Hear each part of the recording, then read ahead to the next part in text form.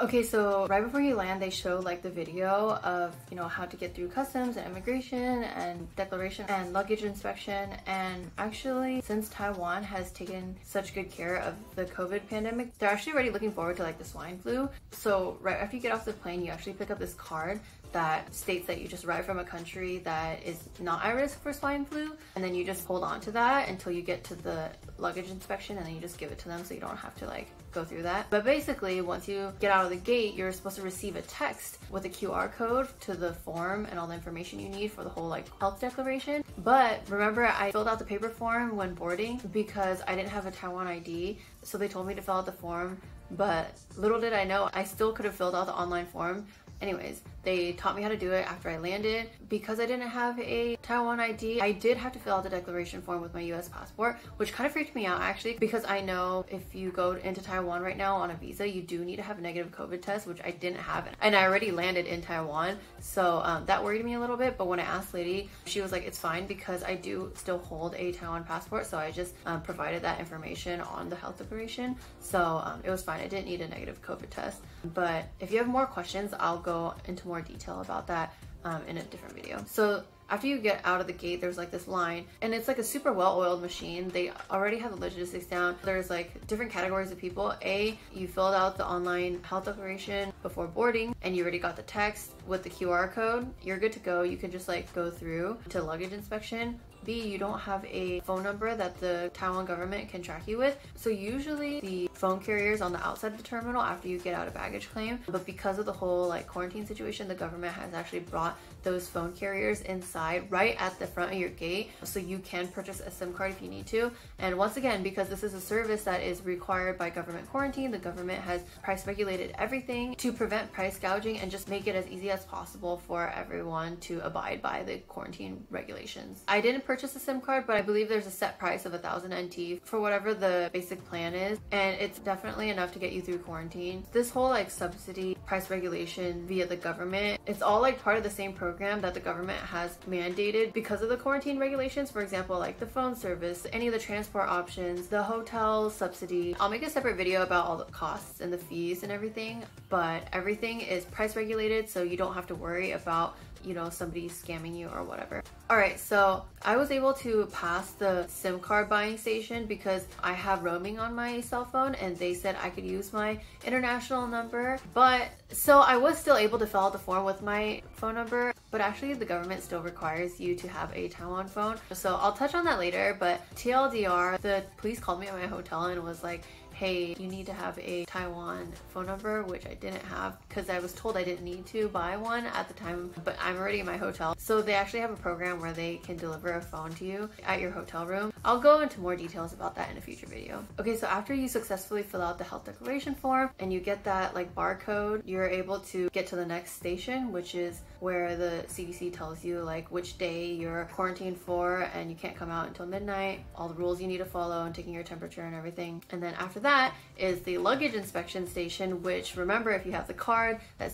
states that you just arrived from a country that is not at risk for swine flu, you can just give that card to the agent, and you can just bypass the inspection. They actually told us that our flight was like the only flight of the day, which is crazy because we arrived at like 4 a.m. So those poor luggage inspection people were just sitting there. Nobody went through them because we all had the card, because we all came in from the same flight. But basically after you pass the luggage inspection station, then you come to immigration. And so at immigration, make sure you fill out the arrival card. There's like a little stand with all the cards and pens where you can fill it out. Just make sure you have like the name of your hotel ready. I can go more into detail about the arrival card when I make the video about the different forms. But basically the two key factors are there's two addresses that you'll need. One is where you're going to be quarantining, whether it's a hotel or your home address or whatever. And then the second one is where you're going to be staying after quarantine. So if you're quarantining at home, then you would just need one address, which is your home address. But because a lot of the quarantine hotels are specifically quarantine hotels, so if you are staying at another hotel, you do have to book a different hotel after your quarantine period. Or like me, I'm only staying in the quarantine hotel for now, and then I'm going to go home after. So I would just put the quarantine hotel first and then my home address second. So then you go through immigration, typical, they just stamp your passport, and then you get down to baggage claim. And so once you arrive, you can see the conveyor belt is actually kind of damp. they actually spray down all the luggages when they come off the plane before releasing them into baggage claim. So my luggages were kind of wet, but that's great that they're disinfecting everything again once it comes off the plane. And then they actually disinfect it again if you take a quarantine taxi to your hotels. Okay, so after you get all your luggages, then you go through customs. If you have anything to declare, you go to the goods to declare line. If you have nothing to declare, you just go to the nothing to declare line, and then you go out of the terminal. Once you get out of the customs declaration, there will be signs that show you what the different transportation options are. So there's a rental car, taxi, bus, or someone can pick you up. So once again, this is all price regulated by the government because you're not allowed to take public transportation. So even though there is a metro station inside the airport, there's a huge sign outside saying anyone who's arriving and is required to go through government quarantine is not allowed to take public transportation, and there will be a fine if you are caught. So technically, like, it is the honor system, but they are contact tracing you through your phone, so you don't want to get caught. You don't want to risk that. Just take the taxi, take the bus, have someone pick you up, whatever. And also, you can't call like an Uber or a ride-sharing service just because that's not mandated by the government. Once you get out of the terminal, if you do need to get cash or currency exchange, there are ATMs right there available. There's also a currency exchange counter right there. But if not, you just follow the signs for the 24-hour taxi service. You have to go outside the double doors. There's like a person in a uniform who's standing there guiding you, directing you. Everyone is so nice there if you have any questions. Just make sure that you go outside to the taxi counter because that's the official government taxi. There is like a desk inside the terminal that says like taxi or like limos or whatever. I don't know about that, but just for good measure, just follow what everybody else is doing and go to the outside taxi stand because that is for sure the one that's mandated by the government. Okay, so there's a bunch of different transportation options. I'll make a separate video on the different options and how much each one costs, but really quickly, the bus to go to like the south of Taiwan is 400 NT, but I'll just talk about the taxi situation specifically just because that's what I took. But actually I was planning to take the bus originally to go to the south of Taiwan, but in the end I decided to stay in Taipei, so that's why I did take a taxi. But you can't take public transportation, which is what I usually do, so that's another reason why I decided just to stay in Taipei because it's closer to the airport. And then after I'm done with quarantine, I'll just take the bullet train down to the south.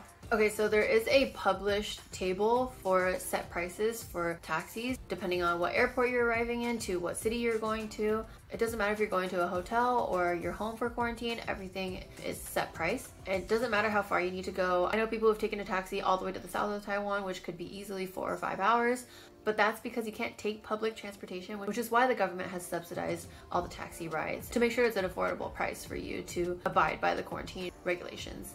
So once you arrive at the taxi counter, you show them the same health declaration certificate with the barcode at the bottom so they can scan it, just so they can literally trace who you've had contact with and at what time. Literally contact tracing, which to me, I feel like it's so smart, it's so genius, it's so high tech in this digital age. I don't understand why people who are outside of Taiwan who are not even going through this government quarantine are complaining about this whole like I don't want my government to track me thing and like invasion of privacy whatever. Because I'm just saying, like, this is the same thing as if you go to Disneyland and you get like fast passes or whatever. Like, you have to go back to the ride at a specific time and then you scan, whether it's your wristband or your phone or a ticket, whatever. So you scan it, they know who you are, what time you went there, what ride you went on. Just because it's the happiest place on earth and Disney can do whatever they want to keep it that way, well, Taiwan is currently one of the safest countries on earth, so they can do whatever they need to keep it that way, in my opinion. Okay, so after they scan your health declaration certificate, you just fill out this quick form. You just need your flight number, your name, your phone number, and the address that you're going to, whether it's your home for home quarantine or for the hotel. If it is a hotel and you only know the name of it, you can just like tell the person at the counter and they'll look up the address for you and they'll just write it in for you, so like don't worry about that. All the government mandated quarantine hotels have like a number associated with them, at least in Taipei. I'm not sure about the other cities.